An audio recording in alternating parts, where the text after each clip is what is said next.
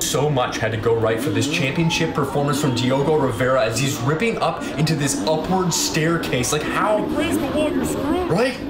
This is barely accomplished by James Bond chase scenes, and this guy's ripping through it effortlessly like he does it in his sleep. Tree stump. Why would that be there? They don't even have those in James Bond films, okay? No, but this guy anticipates it and continues to rip up above tires over a dumpster. You can see his competitor is now hearing the roar of his engine and stumbles. He falters at the anxiety that comes with an expert competitor such as this man ripping effortlessly over every single obstacle that they have placed in his place.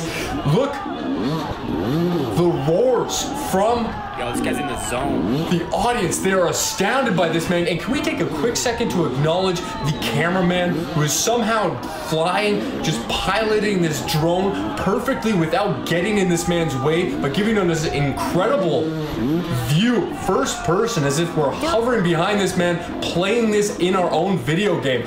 Look at him hanging right here. I mean, Right into the water. I would have as well, but somehow he knew there was no arrow. He is mentally just mapped out this entire track and now hitting. Oh! Is that a disqualification? It's good because he did it confidently. He did. He looked over his shoulder very confidently, so he will not be even affected or penalized at all for that, because look at it, continues getting this drift action on this slope. Many people would have fallen by now, but he continues to hold strong that balance of just mentally being so in the zone into the final. Fall for more, man. News.